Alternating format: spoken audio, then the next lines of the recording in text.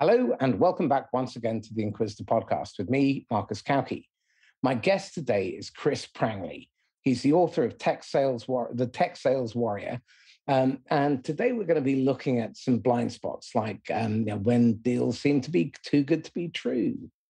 The truth about RFPs, when to go for them, when not to, when they're real and when they're bogus.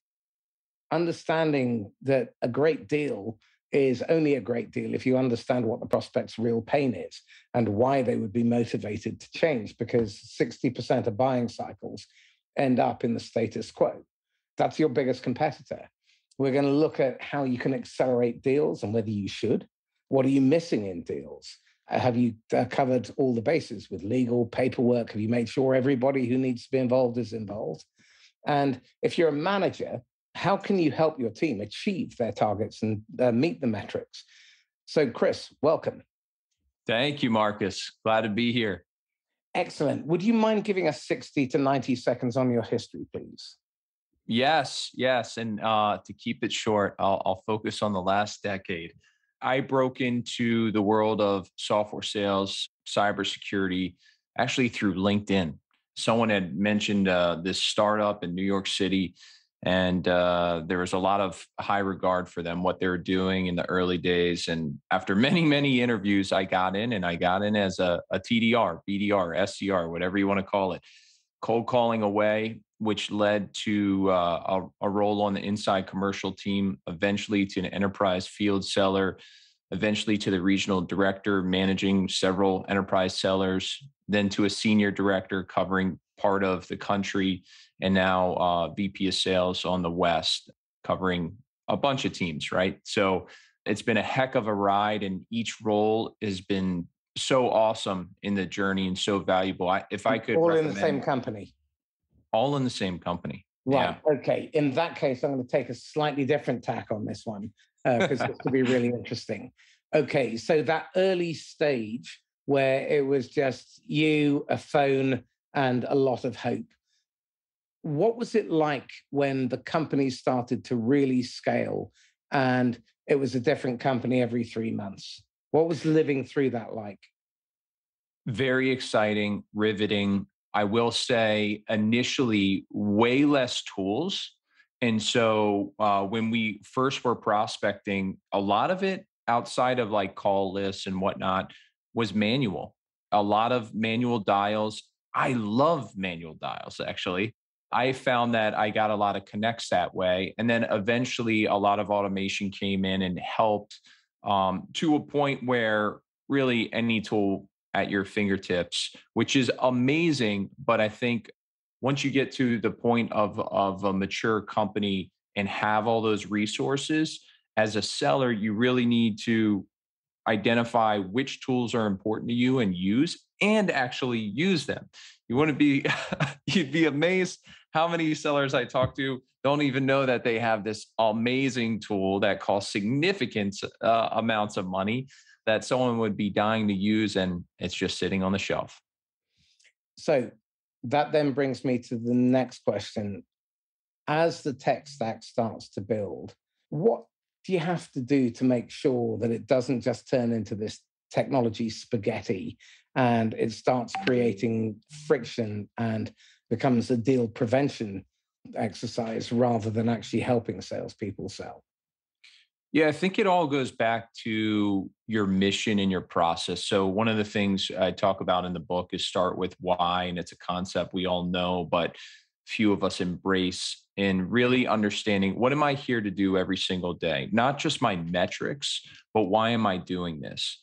And I think if you first understand that, that will put all the pieces in place. And then it's about time management. What am I doing and why am I doing it? Not just to use technology, but to use it to achieve the outcomes.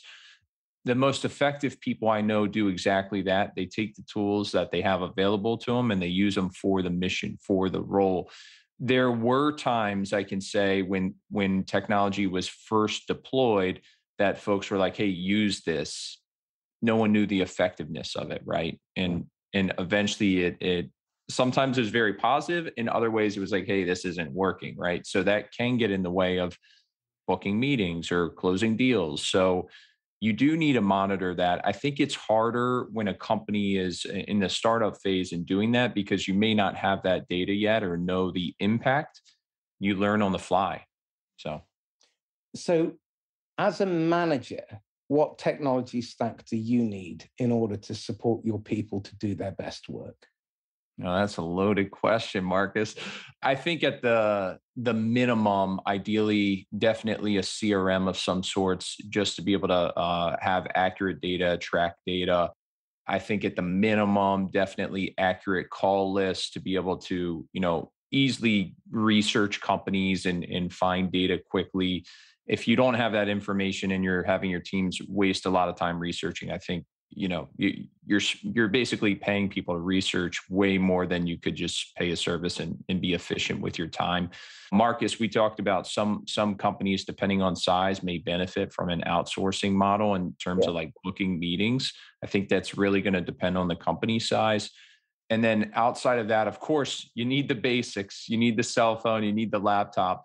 Now, in all of that, right, I haven't mentioned there's dozens of other new technology that's come out over the past decade, even the past year and a half, that greatly help. Things like ways to track emails and ways to deploy marketing materials in a way that you can understand if customers are leveraging them. But at the minimum, I would say those things. I think any great sales team that truly knows, what they're selling, the reason why they're selling it, if you have those things, you can go out and sell. All the other things help with efficiencies. Now, I'm all about efficiencies. I love them, but don't ever like let efficiencies get in the way of you selling, right? Or And this is the reason for my question, because what I've seen time and again is people invest in tech in the belief it's going to drive efficiency, but what they sacrifice is effectiveness, Mhm. because people seem to forget that the reason we're investing in these technologies is because we want salespeople to sell more. Same thing with training, same thing with having managers, same thing with recruiting more salespeople. We want more sales. That outcome seems to be forgotten somewhere along the way, because then it becomes a matter of trying to track metrics instead of, is this actually helping my salespeople to sell more often for more money, more frequently to more people? And by and large, the answer to that, in my experience, is no. And what it does is it creates more friction, it creates more workload, more bureaucracy. And I'm not, the evidence is out there, but the results are not. And I wonder, when you have 9,500 tech companies just focused on the martech and sales enablement space, plus all the consultants and coaches and trainers, there are more of them than flies. endless, All, endless. yeah, yeah, people like you and I feeding on this $1 trillion a year market. And what I'm convinced of is no one has solved the problem, because they're all trying to fix symptoms, and they're all trying to fix their little bit, because they're not looking at the bigger picture, which is what the customer has to look at.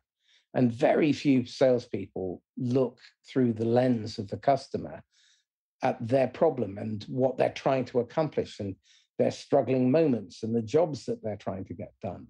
So, as a tech sales warrior, I'm really curious to understand how you made sure that you had that kind of understanding and insight before you committed hundreds of thousands of dollars of company resources in a pointless pursuit. Yeah, it's so this concept of why and aligning to your mission, aligning to the company mission, it's so critical because it opens your eyes to what's needed, right, and what you're doing. This point you're bringing up, Marcus, with the business pain. To me, you first have to understand that whether you're going into a first meeting, whether you're making, if it's a cold call or a warm call, or you're working with a partner to try to get a meeting, at the most minimum, you have to understand who you're reaching out to, who they are, what they focus on, what their company is, what do they do, how do they make money? Did you read their 10K, or did you see on their business site that they're struggling with some things? Have you looked at their name in the news to see if there's any articles that pop up, or have you seen any of their leaders recently give talks? Understanding your customer and understanding what they're going through. You may not know all the information right away, and that's fine, but at least showing up with some information that you've done your homework. And then in that meeting or in that call, or maybe it's a couple minutes together in an elevator, you understand that'd be a long elevator ride. You understand really what they're struggling with and you attack it from that angle. Going back to the top of the question, when we're talking about metrics, I think being effective in your role, if we look at it from a sales rep's perspective, what I would do and what helped really change my career is every day I sent myself a daily report. And it was on the outcomes of my activity, not what I did, not so much how many cold calls did I make, how many emails did I make, how many, LinkedIn Navigator, whatever it may be, what was effective. Results, good Lord. Yeah, yeah. And the same thing I say to managers, leading teams, not just being a manager, but leading, coaching, is if you find your team every day in the same place, we need to help figure out what part of the sales cycle is breaking down. Because if every day it's zero, we have a problem. And just saying, hey, you're at zero, that's not going to help anyone. So is it in their list? Is it in their outreach? Can they not overcome obstacles?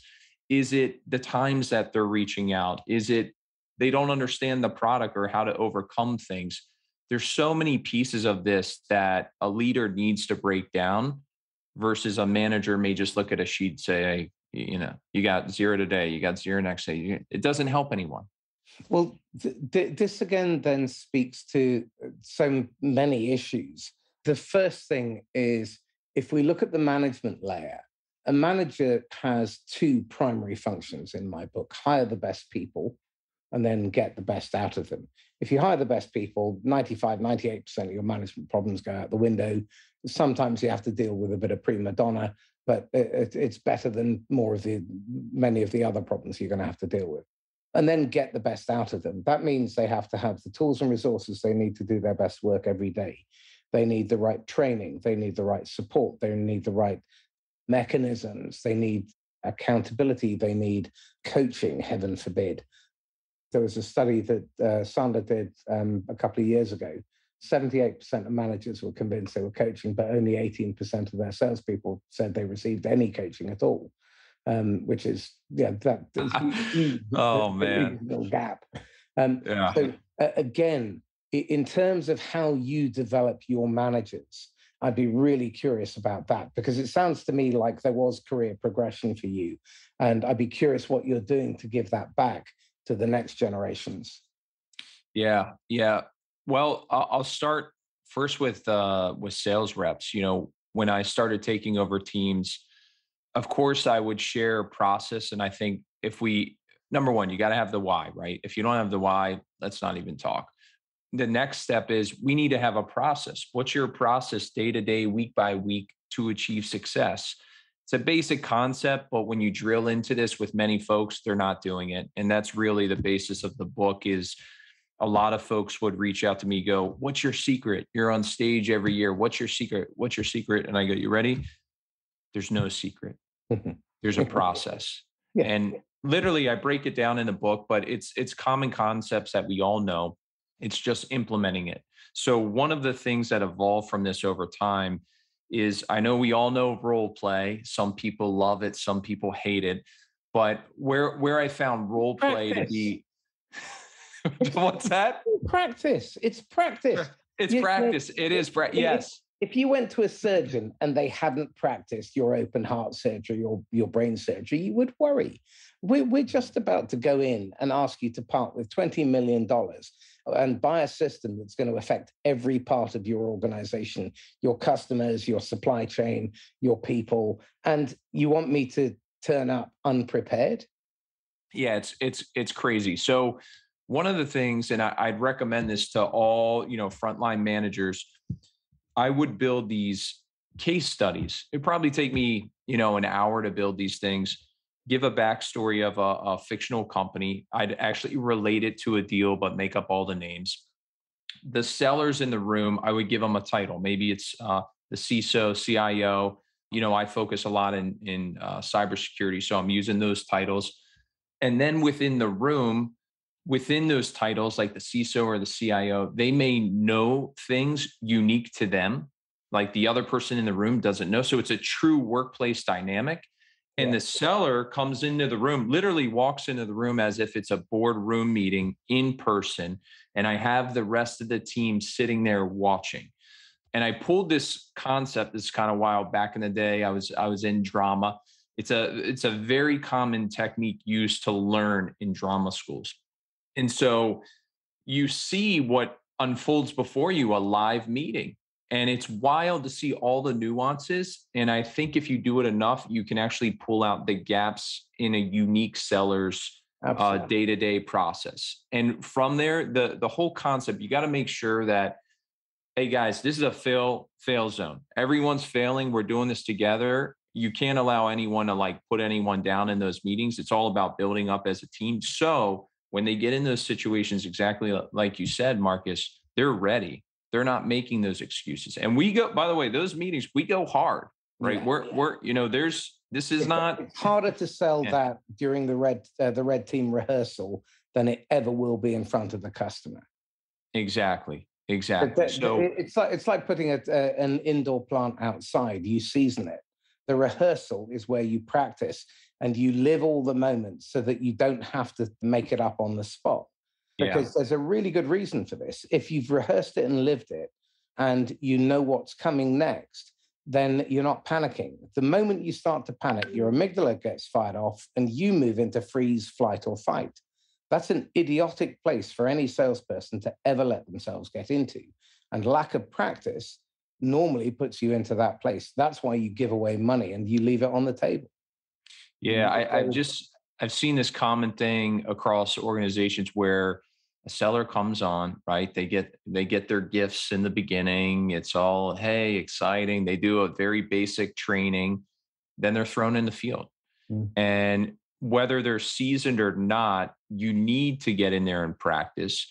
And we all know, practice makes perfect, but also how you practice impacts. And if Perfect you're, practice makes yeah, perfect. yeah, exactly. So yeah, it helped those teams a lot. A lot of those folks that have been in those classes have gone on to become, consistent quota crushers. Eventually, have become leaders in their own right. Now, flipping to the manager side, what I've found to be one of the things, and it once again, it seems like a basic concept, but having managers adjust to the seller's personality Mm. and truly understand them seems to be not always a thing that folks understand. How can I serve this unique individual and what they're trying to achieve, what they're strong at, and also how I relate to them and coach, lead them? Sometimes folks are treating them as the same seller. So, and that that does not work. So that would be one of the biggest things. And then, there's this big term, culture. And culture, I believe, is built day in, day out. It's how you treat folks. It's also how you treat your day to day and what you expect. And the frontline manager has a huge impact on that. I think much greater than what we hear at a company level. Oh, that company is great. They have great culture. I think that's built on the ground. Of course, there's concepts and whatnot that the company must believe in that can impact the culture, no doubt about it.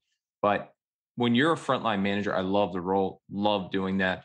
You're there in the trenches with your team. And I think your ability to create that culture, it's so powerful. It's in your hands and it can slip right by if you don't own it. And this is why I think the middle management layer is the single biggest untapped latent resource within almost every organization and every management function, not just in sales. Interestingly enough, because I've been observing these problems for years, I've been going out finding solutions. So there are a couple of solutions that are really management solutions that catalyze that middle management layer to move from a command and control type of management style to one that is inquiry led and on the job, in the moment, operational coaching at the point of need.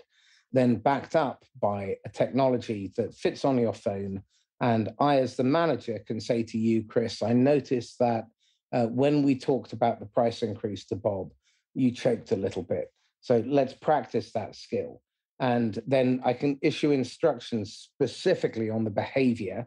You then record it. But what's interesting is they record 4 or 5 times before they save it. So they become more self-aware of the car crash that's them in front of the customer. And that's priceless. And once they've uploaded it, I can then give feedback as the coach or the manager at a time that's convenient to me. Now, interestingly enough, about 60% of all these videos are done from the car. So whilst they're waiting to go into a meeting, they do the video. The coach then can coach back, and you can go back and forth until they perfect it. Now I can take that and use that as a best practice video with your permission. I can say, Chris, do you mind if we use this as best practice? And I can use that in the recruitment process to test coachability. I can use it in pre-onboarding to get people up to speed. I can use it on the onboarding, and I can use it as a way of avoiding having people delegate up to me as the part of the three before me. When you come to me with a problem, I want you to try 3 ways to fix it. Well, if I have an archive of all this stuff and it's properly indexed, you can go there and then you can fix it yourself, because I don't want to create learned help customers. Now, I can also shadow coach, because I, as the trainer or the VP, can then coach you as the manager when you're coaching Fred, and I can see that, and then I can give you third-party feedback. So you've got this incredible, it's wonderful. So you combine that with being able to change the management layer behavior simultaneously and practice the skill. It's incredible. That's awesome. Do you, when you're giving these exercises, is there a way to add a real world element? Like the point you mentioned about pricing, right? See it all the time live in the field. And then I typically will give coaching after. But when you're doing these exercises, which by the way, highly recommend video, audio, so people can really see how they come across in meetings, how are you adding in the element of like a real meeting, right? So everything is done by you as the manager in the real world based on the example here is one of our clients for that is an FMCG manufacturer. They produce smoothies, and they produced a range of cold soups. And they were struggling to sell these to the buyers because the buyers were saying, well, we love your smoothies, but you don't exist in this category. Why am I going to blow 100 grand of this stuff for it to go off on my shelves?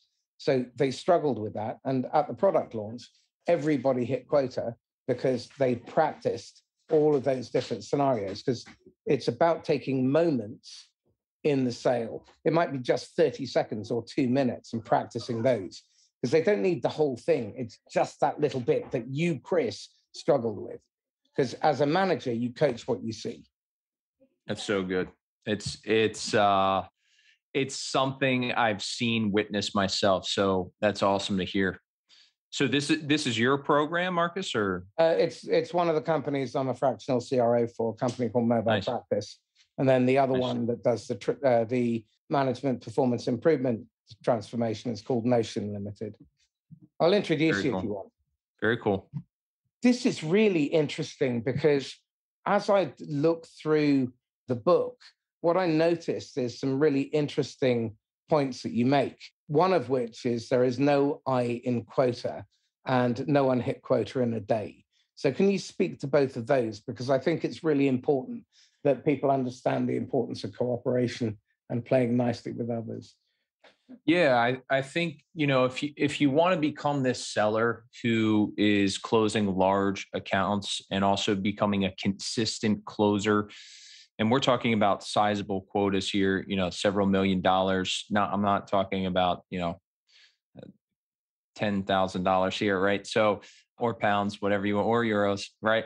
So it's really about leveraging your resources. And even at the smallest startups, there's so many folks, I've talked to sellers who, a team of 80 or so, they're having to pull in legal counsel or sometimes even product development to help close a deal. All goes back to this concept of, first off, you don't have to be on your own in this island when you're selling, but also thinking about all the folks that you can deploy and leverage as tools to close a deal. And not just in a way of like, hey, here I am closing, but that it is a team effort. And this concept that which has been around forever, win together, lose together, right? But when you bring that concept to the forefront of your selling, I don't know. In my opinion, you feel more supported. You also are more just effective in your role. Well, this is really interesting because what I've seen in all this superstar sellers, and I mean, these are the top 0.1 percenters that I've met, and I've been fortunate to meet quite a few.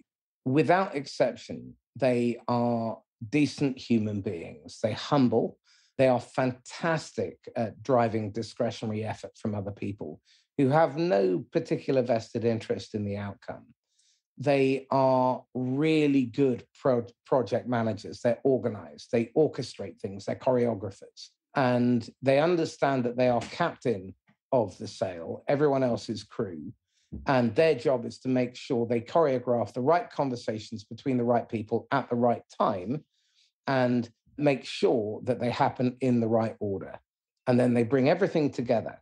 Because to my mind, this kind of sale is 90% project management and 10% psychiatry. That's exactly right. And in the States, I usually say you're the QB, the quarterback, which is exactly the same concept, whether it's the composer, the architect. Yeah, it really is that. And going back to one point, and this is more for the early sellers, the newer sellers. I get it. When you're first coming into the game, sales is a very lucrative industry and you can lean on all the money that can be made and get excited by that stuff. But eventually in time, you'll learn like that's in the aftermath. And if you get good at your craft, that will just be something that comes along with it. Getting to this point of the leading top, 1% of sellers, this humbleness, this it's not necessarily about the money, but the value delivery because the money comes. And The money's a really, byproduct yeah, of helping other people get their needs met and delivering the better future that they paid you for.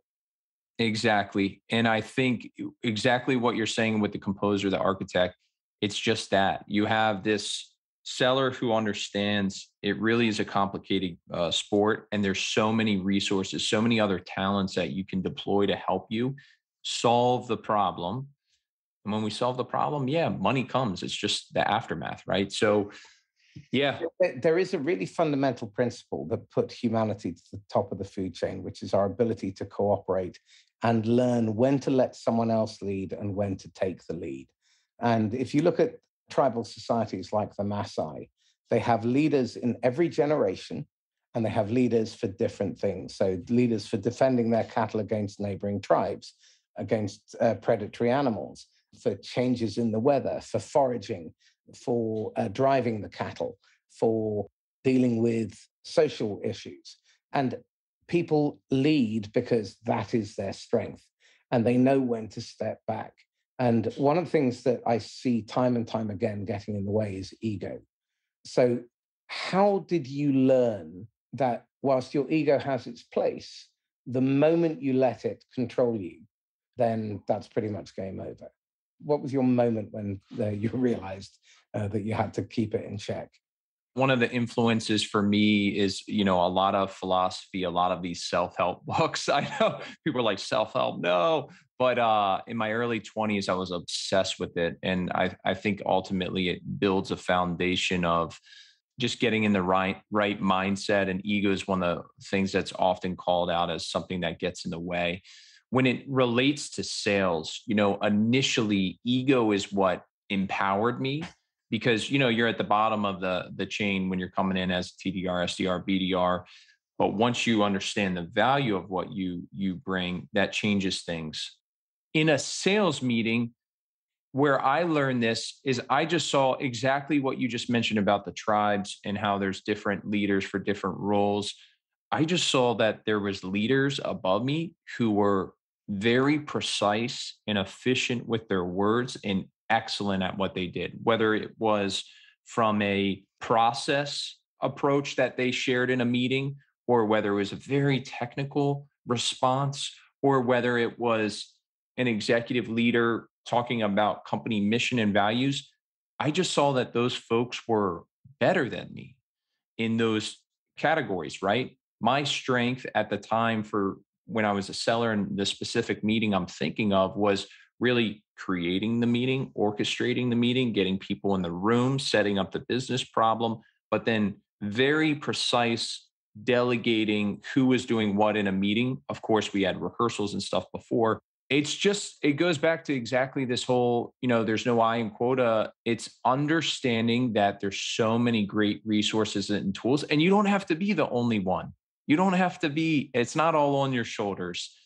And understanding that is really what got me to, hey, back the ego up a little bit.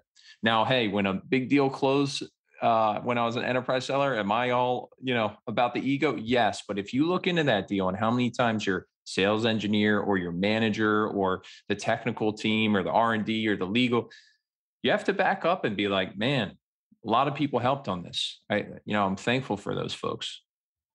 And again, that's another quality that you see in the top performers: gratitude. The gratitude, they're willing to give the credit.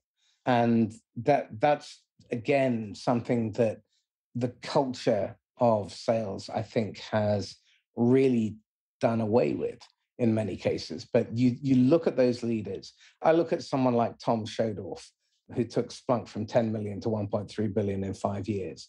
And 15 years or 10 years later, he's still loved by the people who were 3, 4, 5 layers beneath him, because he really cared.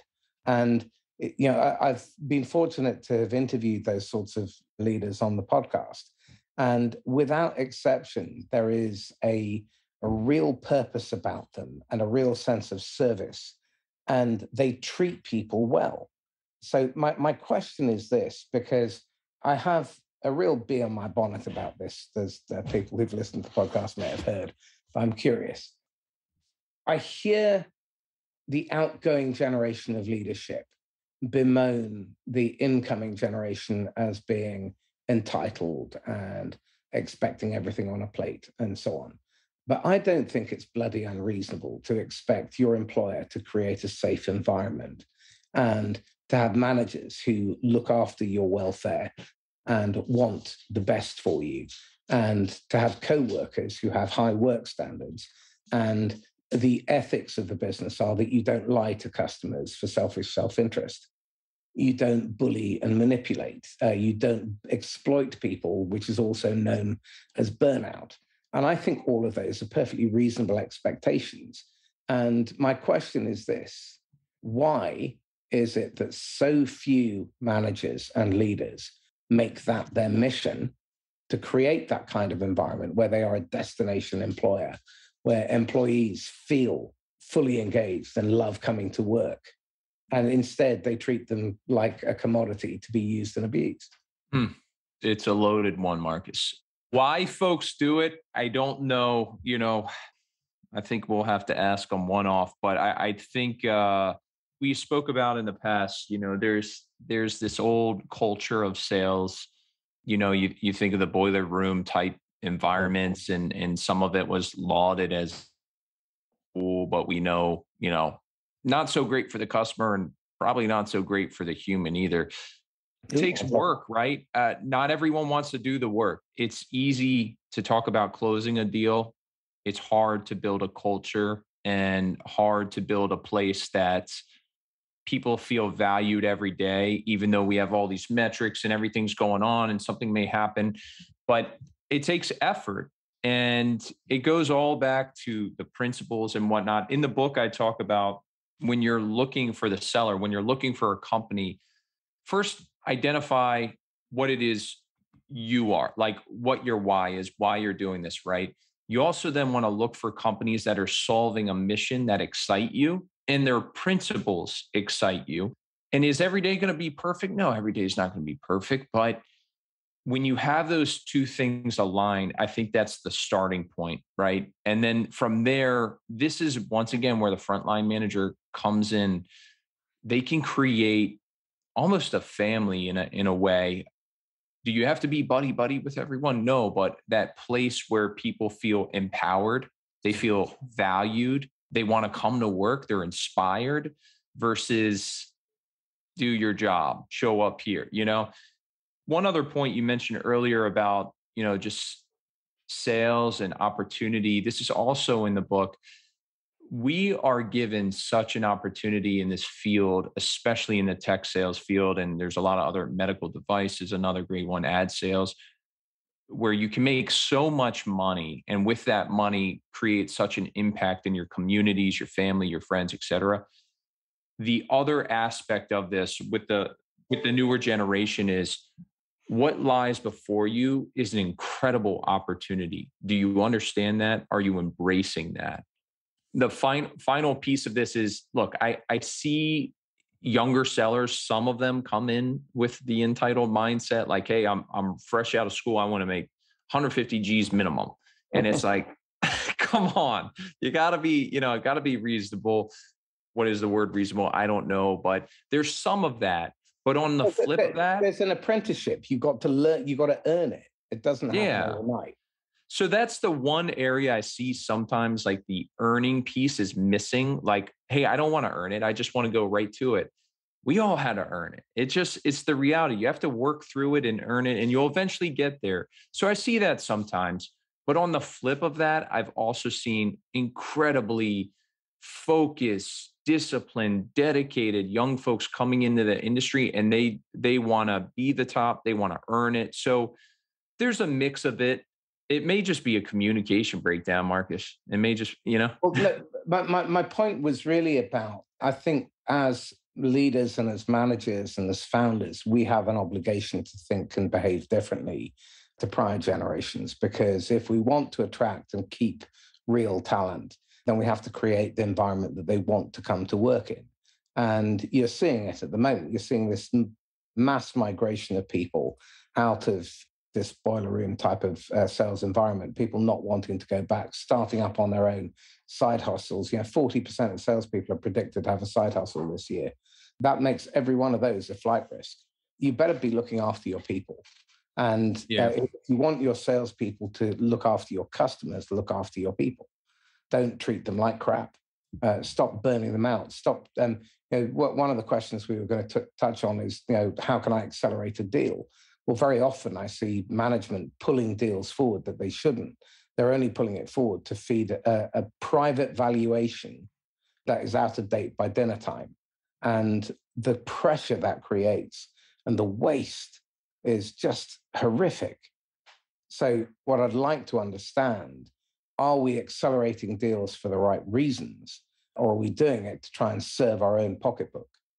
It's a great point, and I think a little complicated. So in terms of accelerating deals, when I view the word accelerating deals, I'm focusing really on efficiency of deal, not so much.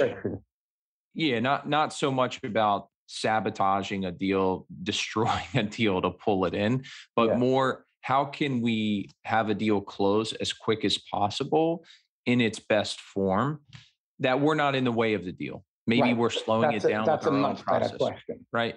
Yeah. So I have seen the other side, right? Where it's, hey, need this, cut it in half, bring it in, or like sell half the thing. And that's rough. That's rough for the customer. That's rough for the seller.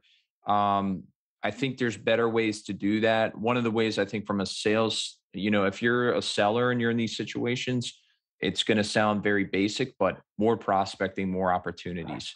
And not just the concept of more, but having enough where it's staged and you have such detailed notes on your accounts that you can stand by them and not be kind of put in this position where it's like, hey, chop that deal in half, bring it in now, The reason most salespeople have to comply with this shit is because they don't have enough in the pipeline, because they avoided prospecting 12, 18, 24 weeks ago. Right. What you don't do today, you will pay for tomorrow. It's as simple as that. That's the only bit of the numbers game that I agree with. To be honest, I would much rather work with a smaller group of accounts with a smaller number of deals that are bigger, with a higher probability of closing faster for more money, and then they come back and renew and bring their friends. To me, that's a way more intelligent way of selling. And I think what is missing, David Prima is the person who advocates this the best, that sales is a cerebral activity. And I think that the intelligence in sales has gone in favor of transactional selling. And what we should be doing is teaching salespeople how to think intelligently so they can be lazy at the right time. You put a lot of effort in to building the foundations, doing your research, so that when you're in front of the customer, you can just chill. I mean, for me, a sales meeting is like a meditation. By the way, I love sales meetings. So I'm working on another book on it right now. We talk about the prospecting, and you echo my belief exactly. If you're not prospecting every day and filling that funnel, then it's going to eventually bite you. But here's part two. Once you get that meeting, do you actually take advantage of the opportunity, or is it burned? It goes back to your coaching points too. 7 out of 8 first meetings don't result in a second. You turn up and you waste it. Idiot. Yeah. Oh. Yeah. I know we're jumping around a bit. The other thing with this, the migration or folks with a side hustle, I've worked with tons of reps. And this side hustle, by the way, I love the fact that people have side hustles and whatnot. And as long as it doesn't distract from your main thing, here's the issue I have with it more with tech sales, which I've seen is folks talk about, oh, this side hustle, I got this thing going on. And instead of focusing their efforts on what they could do in their role and absolutely crush it, they get these dreams and ambitions of like a get rich quick scheme on the side, whereas their peers who are the humble 1%, whatever, that are crushing it, are making 5, 10x what they make if they just focus. And this there is an old Confucian proverb: "Man who ride 2 horses end up with very sore crotch." Oh yeah, that could be a scary one. This other concept too, back, I don't know where it ever came. Maybe it's the used car salesman or whatever it may be, of like sales being dirty. But it goes back to what you mentioned too, with the top sellers coming across as valued, really trying to solve customer pain. In my view, sales is a very noble thing. And when you're solving these massive pains, people pay for that. And if we get more and more folks early in their career understanding that it is a noble profession, it is an amazing profession. It's so cool. You have so many hats that you can wear: detective, consultant, the doctor. You're still selling, right? But there's all these ways you can impact your communities, your firms, the world, if you believe it and understand that. This is not just about getting on a phone and trying to get someone else's money. Chris, we have to wrap up because you have another meeting now. But if you had one golden ticket and you can go back and whisper in the ear of the idiot Chris, age 23, what one bit of advice would you give him that he would have ignored? Okay, there's 2. Trust your gut, always. Trust your gut. And then the other is, for whatever you want to accomplish, put a daily process and habit in place, and you will accomplish it. Stick to that process. Habits and behavior, that will outsmart talent any day of the week. Talent works best if you have process and consistency. So, Chris, how can people get hold of you? LinkedIn is a great way. You could find me on techsaleswarrior.com. And the book is live on Amazon as well, techsaleswarrior.com. Highly recommended. Yeah. Excellent. So, Chris Prangley, thank you. Thanks so much, Marcus. So this is Marcus Kauke signing off once again from the Inquisitor podcast. If you found this useful and insightful, please like, comment, share, and tag someone who could do with a listen. And if you feel the urge, go over to Apple Podcasts and leave an honest review. 1, 2, 3, 4, or 5 stars. Don't care which, just tell the truth. In the meantime, stay safe and happy selling. And if you want me, Marcus at laugh-last.com. Bye-bye.